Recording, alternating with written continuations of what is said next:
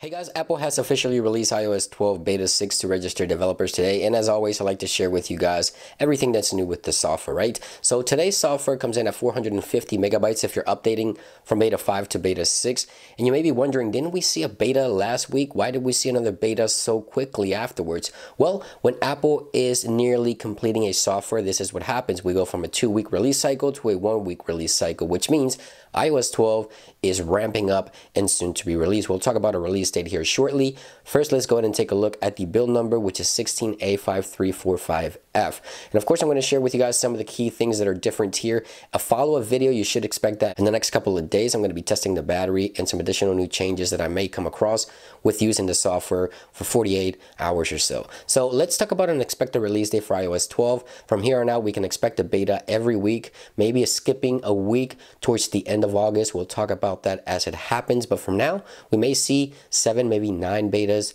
for iOS 12 before its official launch. The rumored announced date for the new iPhones is around September 12. The release date is around the 21st, so we can expect iOS 12 to release a few days before the new iPhones. I'm talking September 19th or the 20th. That's just my guess, but let's get to some of the changes within iOS 12 Beta 6. Now, the first thing I want to share with you guys is inside of the Messages application. If I tap into the App Store, there's a new splash screen that I came across. I'm not sure if you guys have seen this one. It's the first time I see it. Now, when I went to set up the Animojis within the Messages application as well, I got some new splash screens here for setting up Animojis, which is really, really cool. It's the first time I see it. I'm not sure if you guys have seen those before. Now, there's a few things inside of the Home application here. You see that the wallpaper background there for the Home application is a little different. Let's take a look at Beta 5 here just so I can kind of show you guys. There's the wallpaper from before and there's the new one. It's just a cleaner look. I think I like this look a lot better though. Now, in settings, you'll be disappointed to find out that some of the wallpapers are missing and also they've been rearranged here.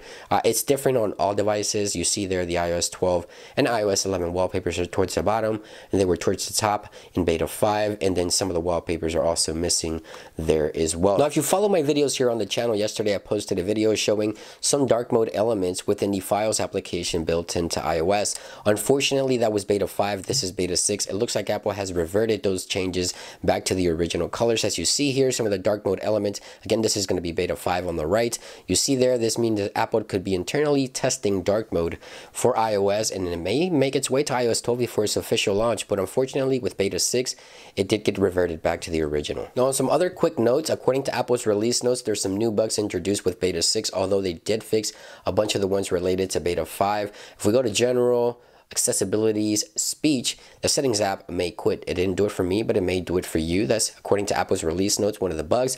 If you don't have the Mail, Maps, Voice Memos, or FaceTime application when updating to Beta 6, this is also a known issue. Just go ahead and go to the App Store and re-download those. This is a common issue in Beta 6 where those apps would just disappear from the home screen as well. There's still some minor issues with Siri and with the Apple TV and HomeKit, those devices having issues appearing on your HomeKit application. So just keep those in mind. Now, this was just a quick video taking a look at iOS 12 Beta 6. Again, as I mentioned, I'll have a direct follow-up video for you guys in the next couple of days just to test the battery, and as I use the software to share with you guys some additional changes and features that I may come across. Thank you for watching, and I'll see you guys on the next one. Peace.